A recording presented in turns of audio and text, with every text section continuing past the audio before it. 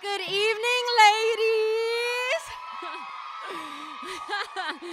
Well, I'm super excited for tonight. Awesome. Okay. I wanted to share a scripture just to give a little bit of an idea of what's going on tonight. So let's go to Second Peter chapter 1. And we're going to start in verse 5, 2 Peter 1, verse 5. It says, "For this very reason, make every effort to add to your faith goodness, and to goodness knowledge, and to knowledge self-control, and to self-control perseverance, and to perseverance godliness, and to godliness mutual affection, and to mutual affection love. For if you possess these qualities in increasing measure, they will keep you from being ineffective and unproductive in your knowledge of our Lord Jesus Christ." And very excitingly tonight, we're going to be able to hear short charges about each and every one of these qualities. And I have the privilege tonight of talking about goodness. And so if you will, please turn with me to Luke chapter 10, verse 30. Now, when I was looking up the definition of goodness, there were like 3 different definitions in the Greek. It was excellence, virtue, and kindness. And so because of time, we're going to look at kindness. And so in Luke 10, verse 30, it says, "Jesus said, a man was going down from Jerusalem to Jericho when he was attacked by robbers. They stripped him of his clothes, beat him, and went away, leaving him half dead. A priest happened to be going down the same road, and when he saw him, he passed by on the other side. So to a Levite, when he came to the place and saw him, pass by on the other side. But a Samaritan, as he traveled, came where the man was, and when he saw him, he took pity on him. And he went to him and bandaged his wounds, pouring on oil and wine. Then he put the man on his own donkey, brought him to an inn, and took care of him." Jesus asked, "Which of these 3 do you think was a neighbor to the man who fell into the hands of robbers?" The expert in the law replied, "The one who had mercy on him." Jesus told him, "Go and do likewise." And that's the title of my short charge. And first point is go and do likewise.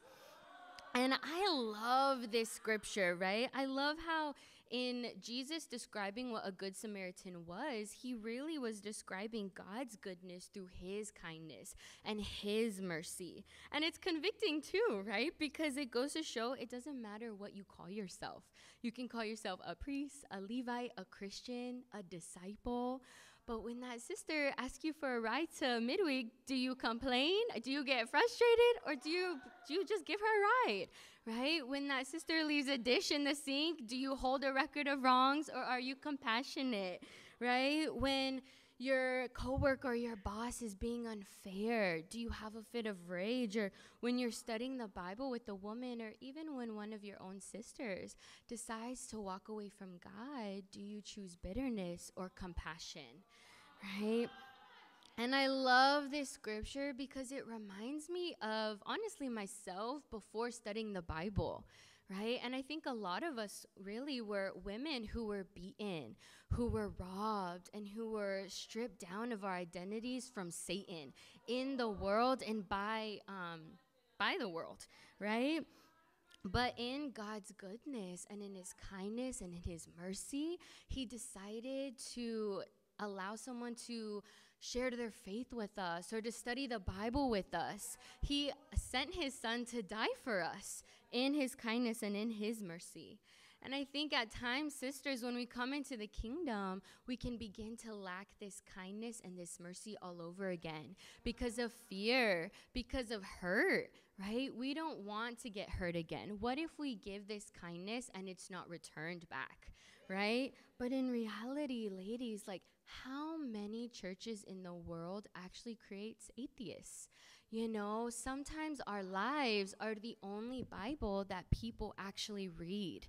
And let it not be said that the kingdom of God is just like one of those other churches, right? And so my sisters, My challenge for you this evening is to go and do likewise. It's to go and give an act of kindness to someone else in your life. And not just someone else, but someone that you know you've been withholding love from.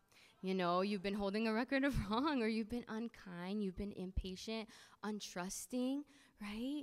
Sisters, this is my challenge, is to go and to give an act of kindness to them. But I love you all so much, and to God be all the glory. Good evening, sisters. Thank you so much, Regine and Sama, for allowing me to preach. And Jena, thank you for your amazing charge on goodness, which to add to your goodness, you must add to your knowledge. So let's turn to Genesis chapter 3, and we'll be in verses 1 through 5. Can I get an amen when you guys are there? Awesome. So Genesis chapter 3, verse 1. Now the serpent was more crafty than any of the wild animals the Lord God had made. He said to the woman, "Did God really say you must not eat from any tree in the garden?" The woman said to the serpent, "We may eat fruit from the trees in the garden, but God did say, you must not eat fruit from the tree that is in the middle of the garden, and you must not touch it, or you will die." "You will not certainly die," the serpent said to the woman, "for God knows that when you eat from it, your eyes will be opened, and you will be like God, knowing good and evil." And so I'll stop here. I don't have time to share the whole scripture, but what happens right after is Eve falls for the lie, and she gets into sin. And so the title of my charge is, "Don't be deceived, remember Eve." And so sometimes, to be completely honest, sometimes I read this and I'm like, what the heck, Eve? Like, man, now childbirth is painful. We have premenstrual pains. I mean, Lindsay knows all about this. And we can judge Eve, you know? But you know what? I remember when I was Eve, when I had those questions in my heart. Did God really have a plan for me? And the echoes of Satan taunted me. Did God really say? And I tried to answer this question with the world. When I graduated high school and moved from home, I thought I had what everybody wanted. I entered the modeling industry. I got a contract at 18 to model overseas. I was dating. I was in a relationship with a guy that was already working, and I thought, I got it. I have the career in the man. This is it. But the career I had criticized me, it sexualized me, it picked me apart. I struggled with weight and mental health. I was in an unhealthy relationship where the guy ended up hurting me and my best friend.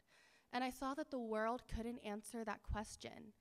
And like Eve, I became deceived into thinking that what I needed was outside of God. And I kept wondering, does God still have an amazing plan for my life?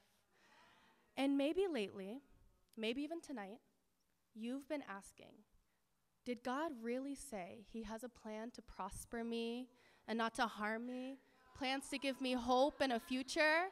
And when I was first studying the Bible, I didn't have the knowledge to answer the question. But ladies, that's when Satan attacks you, whether or not you really know the Word of God. And maybe you have been hearing that. God, did he really say? God, did you really say I have a purpose to live for, far bigger than myself? And so let's look at Genesis 1:27. And here lies the truth. So God created mankind in his own image. In the image of God, he created them. Male and female, he created them. And so in Genesis 1, we had the truth to Eve's question all along. But in Genesis 3, Satan tricked Eve by getting her to think that maybe God didn't intend to give her the knowledge or to make her in his likeness. But the reality is, she was already like God. She just had to go back to the source. And so I want to challenge, if any of you are asking, did God really say that he has a plan for my life? Does he have good intentions for me? Remember Eve, who gave up everything to buy what she already had. And so, whatever questions, temptations you are asking, go back to the word to answer it, because knowledge is everything when it comes to the word of God and faith. If you're visiting us today, my challenge is study the Bible with the person who brought you out. The world can't give you the answers your heart longs for, but the Bible can. And for disciples, have a memory scripture every week based on whatever truth you may be struggling to accept. And so I love you so much, sisters, and to God be all the glory. Well, good evening, ladies. My name is Emani Fondon, and I get the honor to be able to preach to you all tonight. I'm really excited. I'm grateful that Jena was able to talk about goodness and that Laura was able to talk about knowledge. And to add to that, I'm going to be talking about self-control. And if you guys can, please turn with me to Luke chapter 9. And just to give you a little backstory about this passage, we actually usually read this in the discipleship study. And it's actually interesting because at the time, Jesus was actually speaking to a group of people who wanted to be able to follow him. You know, they wanted to be able to actually be super, super close to him as he was able to preach God's word. And the title of my short charge is The Freedom of Self-Denial. In Luke chapter 9, it says, verse 23, whoever wants to be my disciple must deny themselves and take up their cross daily and follow me. For whoever wants to save their life will lose it, but whoever loses their life for me will save it. Wow. And I really appreciate this scripture because as we read it, it's interesting how Jesus wants us to be able to deny ourselves and carry our cross in order to be able to follow him. It's not just say, right? But we have to actually put into action. And I love this because something I think about when it comes to denying ourselves, it can be something as simple as whenever you have to wake up at 5 a.m. in the morning and your alarm clock goes off and you want to so badly snooze it, but instead you deny yourself and you wake up. You wake up to have a great quiet time. You wake up to actually be able to pour yourself out. Another way is usually when you want to be able to get that fast food and, you know, your budget is not really budgeting, but instead, right, you want to deny yourself and you want to be able to meal prep. When I was actually looking at the definition of self-control, another word for it is actually self-discipline. And the definition for that is the ability to control one's feelings and overcome one's weaknesses, the ability to pursue what one thinks is right despite temptations to abandon it. And it's actually interesting because I was looking and I was thinking about what are two ways that we usually tend to lack self-denial, self-control. And one of the two ways that I saw it was one, whenever we have a break, right? I know a lot of college students are on spring break and even winter break and stuff when it comes. But then also the second one is usually whenever we go through trials. You know, whenever something is like a lot of pressure, we can tend to want to not actually deny ourselves. And honestly, ladies, if I'm being honest, I can relate to this. I think that last month, one of our closest friends actually decided to walk away from God. And they decided that they didn't want to deny themselves anymore. They didn't want to have that self-control, just like Jesus calls us here in the scripture. And honestly, I think that when it happened, I felt very angry. You know, I felt very angry because I was like, man, like why didn't you say anything? You know, why didn't you call for help? But also I felt angry at myself because I felt like, Emani, why didn't you see the signs? You know, did you see that they were actually screaming for help? And when I started to pray about it more and I started to think about it more, I actually realized that like what I actually felt was deep sadness and abandonment. You know, this was somebody who I came from Dallas with to LA, and God was doing great miracles and great things. And I felt like I was developing a close friendship. I felt like this person was somebody that I was super close to and I could look up to. And I felt like I was losing a best friend. And honestly, it was a big shift. And I think that for me to get open, I had temptations about just thoughts of numbing out, to masturbation and actually having thoughts of should I even feel sad? Should I even feel like I don't have to feel sad anymore? Should I quickly get over this? And I was just wrestling with this. And honestly, I'm very grateful for the women in my life, like Kiara and Regine and Melita, and just different people where I was able to go to God in prayer, and I was able to wrestle with what I was feeling. That I was able to take it to God. And ultimately, I was able to learn how to have self-control and to deny myself over what I was feeling. And I really love the scripture that Jena shared in 2 Peter 1, 5-7. And I love the last point that it says, and to mutual affection, love. Because with Jesus, he wanted everything but to not have to die. He wanted to be able to live. He wanted to not have to die on the cross. But instead, he went to the Garden of Gethsemane and he prayed to God with his close friends. And he was able to get surrendered and have that self-control through God. He was able to surrender.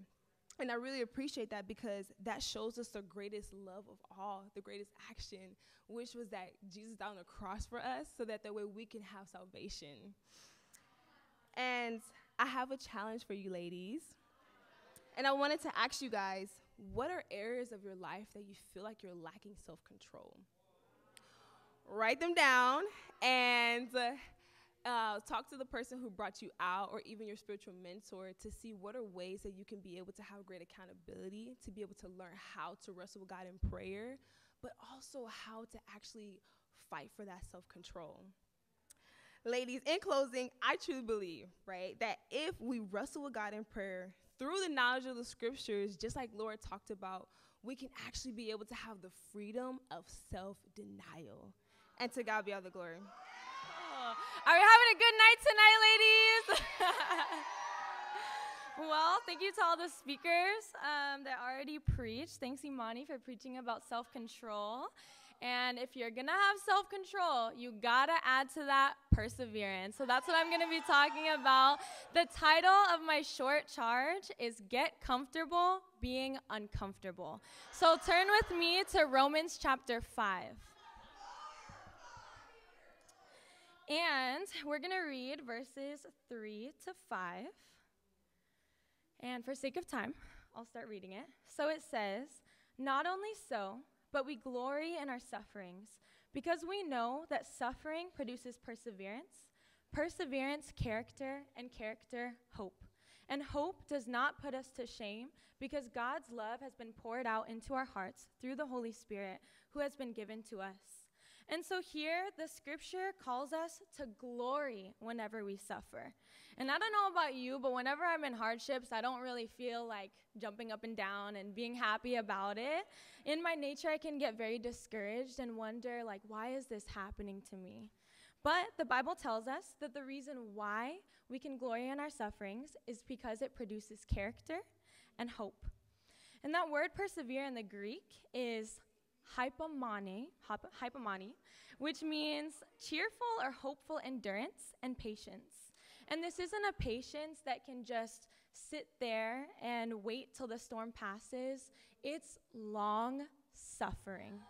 And let's be honest, there are so many other things we'd rather run to than suffer. Maybe it's sleep, comfort food, impurity. And honestly, when I think about my life, all I desired to do was do things the easy way. School was never terribly difficult for me growing up, so honestly, when I got to UCLA, it was a really big slap in the face. I didn't have any teachers to hold my hand or friends to keep me accountable. I was just left with myself and my character, and I realized that I had none. And so when challenges came my way, I sinned out for comfort. I numbed the pain with alcohol and parties. Even with men, I wanted the guy who could buy me things so I could be a trophy wife and not work. That was me. And I would have traded that for actual love. I very quickly saw that the result of that was more loneliness and brokenness and emptiness that I had ever felt before in my life. And so I decided to study the Bible. But because I was in so much pain prior to that, I thought that the Christian life would be all sunshines and rainbows. And honestly, the way that I would describe this last year is not that way. It's been long suffering. I remember at the beginning of the school year, I was only responsible for myself. But as the quarter went on, I started mentoring women, I got into COPS, I started leading Bible studies like the Kingdom, and honestly, I was so overwhelmed to have to balance ministry and school and work, and I was just crying out to God. I wanted my gym time, I wanted mornings to myself, I wanted evenings to myself. I just wanted to be comfortable, but God kept calling me to push. But now, I disciple 3 amazing women. Shout out to Zephyrah, Sudave, and Kelly, who's here in the crowd. And glory be to God, because our Bible talk has been able to save so many more amazing women. My grades that quarter were actually better than they were my first comfortable years at UCLA. My relationships with my family has grown so much. But had I decided to not persevere, maybe the women that I mentor now wouldn't be here. Maybe I would have been stuck in my life of sin again. Had I decided to not persevere, I would have died spiritually. See, perseverance is not an option, it's a necessity, because your comfort zone will kill you. Satan tries to chase us with comfortability, and you think that's what you're looking for, but it's not.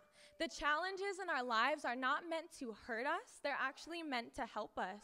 But if we choose to throw in the towel when things get tough, we will not build character, we will not get hope, and we will not see the finishing product that God is trying to show us. So my question for you sisters is, where are you avoiding suffering? Maybe it's sharing your faith. Whether you're married, single, or a student, this one's for you. I challenge you to share your faith with 3 people every day. And maybe that seems like easy peasy, but what about the days where you're coming home tired after church and all you want to do is take a nap? Or when you're coming home from work and you just want to chill out and watch a movie? Get those 3 women. Share with those 3 women in line at Starbucks. Do it when it hurts.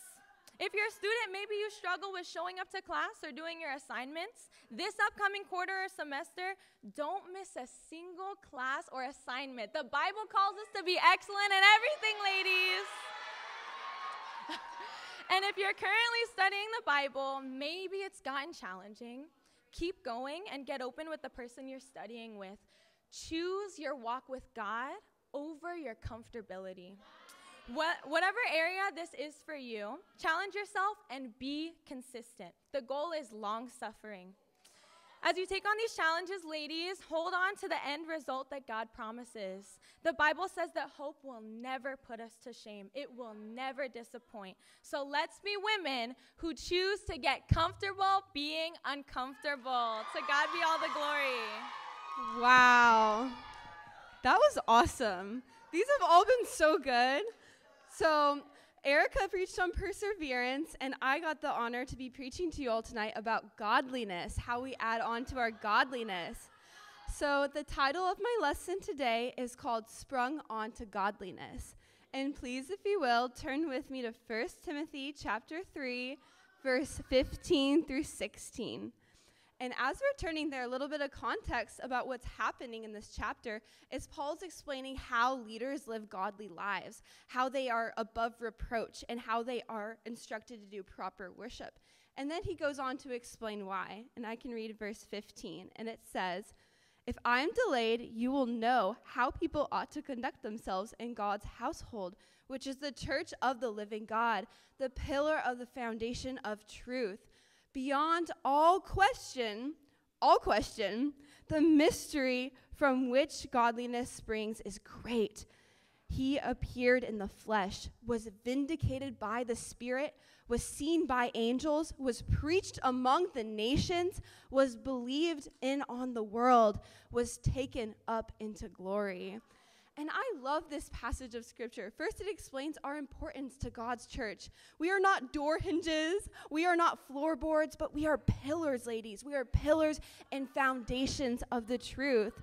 And then he goes on to say that godliness is actually sprung from this great mystery. And the great thing about godliness is it's translated into the Greek called oubesia, which basically means a godly heart response, or someone's inner response to the things of God, which shows itself in great piety or reverence. So godliness is actually a response to our knowledge of the true God. And the more we truly know God, the more it causes us to revere and respect him in our lives. And I can think of an example. I had an amazing history professor when I was in 7th grade, and I absolutely adored this class. I never talked. I was there on time. I loved listening to him, and he always lifted me up for all of my essays and my things that I did in the classroom, and I had a lot of respect and reverence for him because I loved him so much. I loved learning, and I didn't want to break the rules. And lately, I found myself, ladies, not in that position with God. I've kind of contorted my view of God in a little way because I think that sometimes, like, he's mad at me, and then I want to avoid sharing my faith, or I want to avoid getting open because I think that he's mad at me and I'm just going to feel worse. And it's just this weird, contorted version in my sin because I'm not reminding myself of who God truly is, how much he truly loves me, how he views me. And so it really left me in a place where I was feeling bitter and angry at my leaders, not wanting to accept correction, and thinking that I wasn't doing a good job, thinking that God was saying he was disappointed in me, when that is so far from the truth. The Bible here says that godliness and this reverence of our lives comes from when we truly, truly understand that he loves us and that he is amazing and that he rose from the dead. And so the way to live that Proverbs 31 type of lifestyle, ladies, is to really remind yourself how God sees you, who he really is. And so I want to challenge you all today. This is a practical that always softens my heart towards God. I always look up whenever I'm feeling sad or discouraged. I'm like, how does God see me? And I go and look at scriptures, and an example is for 2 Corinthians 5, verse 17. I am a new creation. I am born again. I am not my old self. I'm completely new. And Matthew 5:15, I am the light of the world. Chalcedon's the light of the world. Kiana's the light of the world. Shara's the light of the world. We are lights of the world, ladies. And in Romans 8:38, we are deeply loved beyond measure. Nothing from anything in this whole world can separate us from the love of God. And so really taking on these challenges and reminding myself by putting sticky notes on my mirror, ladies, or a sticky note in your car door, and really holding on to God's word and reminding yourself who we're serving. He's not ashamed. He's not guilty. He's not embarrassed by us, but he truly, truly loves us. So ladies, let's respond to this awesome, amazing God with reverence and show ourselves to be godly in our lives because of who he is. And to God be all the glory. Good evening, ladies. My name is Lizzie Garcia. I am so grateful to get to preach tonight, and thank you so much, Aubrey, for preaching on godliness. So to add on to godliness, we're going to be talking about mutual affection. And so the title of my lesson is Fight to Forgive. So the word mutual affection, it can be defined as sympathy towards one another or harmony between people. Sympathy towards one another or harmony between people. And what's interesting is that if you read our theme scripture in the Passion Translation, you'll see that the word mutual affection is actually replaced for the word mercy. And so if you think about it, it does make sense, because in order for us to show mutual affection towards one another, we have to show mercy towards each other. And so while I was reading about mercy and mutual affection, a scripture came to mind. So please, ladies, turn with me to Matthew chapter 18, verses 21 to 22. Matthew 18, verses 21 to 22. For the sake of time, I'll go ahead and read. It reads, Then Peter came to Jesus and asked, Lord, how many times shall I forgive my brother or sister who sins against me? Up to 7 times? Jesus answered, I tell you, not 7 times, but 77 times. In the scripture, Jesus calls Peter to forgive not once, not twice, but 77 times. So this tells us that we're going to have to practice forgiveness over and over and over again. And in this example, Jesus is not just talking about forgiving anyone, but he's talking about forgiving your brothers and sisters in God's kingdom.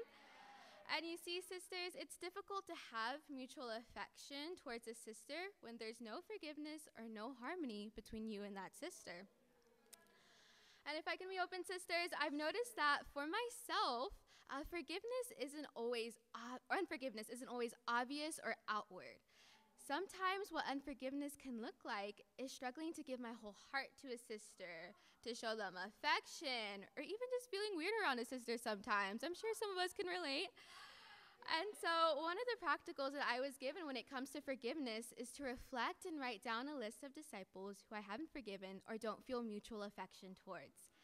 And I remember a few months ago when I was writing down this list, I was like, oh, this list is a little bit longer than I expected. But when I thought about situations that inspired those that were on the list, different feelings were coming up, like feelings of abandonment, feelings of hurt. And to be honest, I started to feel embarrassed of just how much time had passed since those situations happened. And I never did or said anything to resolve that conflict. And so instead of taking ownership for not resolving the conflict sooner, instead I allowed myself to grow feelings of bitterness or even assumption over these sisters. And so not getting open meant hardening my heart in an attempt to practice self-preservation.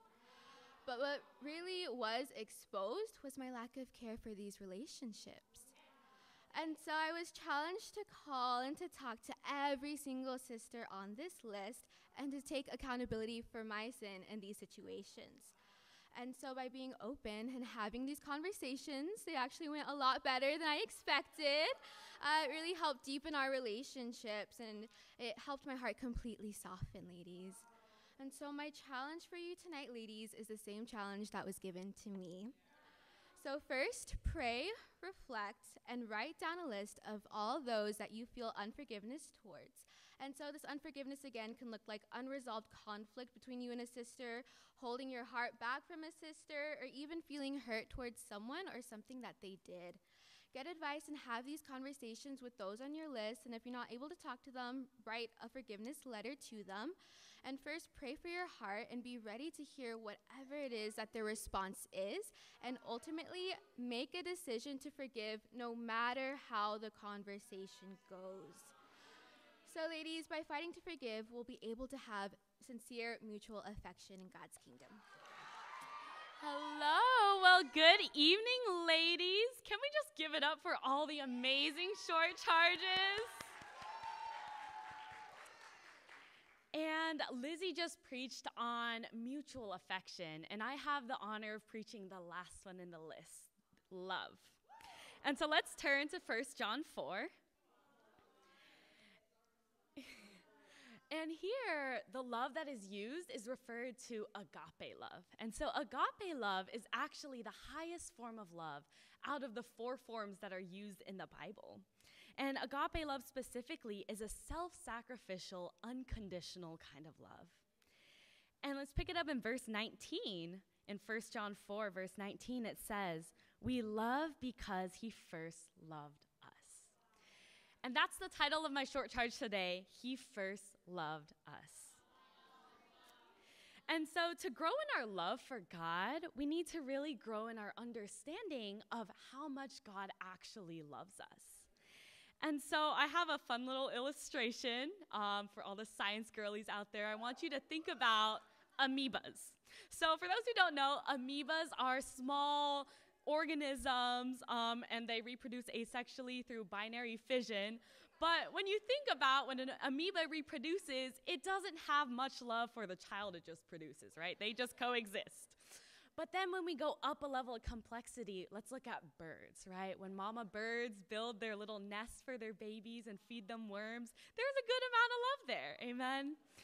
And then once we go up another level, we can look at something like elephants. So elephants are known to actually care so much for their young that when their calf dies, they actually get suicidal and they actually stop eating. And once we think about humans, yet another level of complexity, we would die for our children, right, mothers out there? We would totally die for our children. And we see a trend here that as we grow in complexity, our expression and our capability for love actually increases as well. But how much more complex is God, the creator of all things, the creator of all things that exist, of the universe? God is the ultimate expression of love. And to be honest, my love for God is nowhere near this. You know, in my selfishness, I think my love can sometimes depend on so many things. It can be very dependent on my situation, on whether or not I have a job, on whether or not, my day is going great, on whether or not I woke up with energy. Even the smallest things are able to shake my love for God. Yet what's super awesome is that God's love is dependent on nothing. God's love is flawless and God's love is perfect.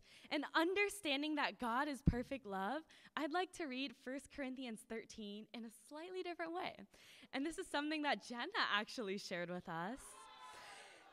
And in verse 4, if we understand that God is perfect love, we can read it as, God is patient, God is kind. God does not envy, God does not boast, God is not proud. God does not dishonor others, God is not self-seeking. God is not easily angered, God keeps no records of wrong. God does not delight in evil, but rejoices with the truth. God always protects, always trusts, always hopes, always perseveres. God never fails. And so I have a challenge for you all today to better understand God's love, to read through each of these aspects of love as described in 1 Corinthians 13 and find the one that you are lacking in the most. Find the one in which you can work on the most and study out how God exemplifies that feature and go after imitating that. We love because God first loved us. He still loves us and he will always love us. I love you all, and to God be all the glory.